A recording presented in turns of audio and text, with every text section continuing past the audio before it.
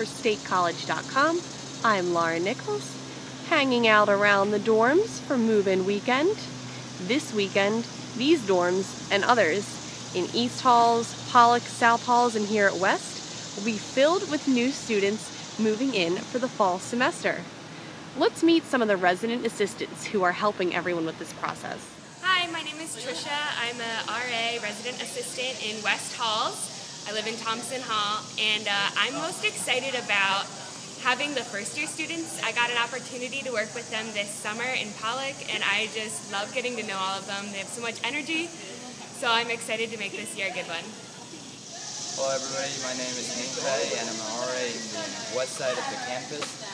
One thing I'm most excited about is probably meeting all the new residents. I have about 20 first year. There's going to be a lot of people who are just going to get to know the campus. I'll be organizing events, and I'll be very happy to lead them to get to know each other and be more open. Yep.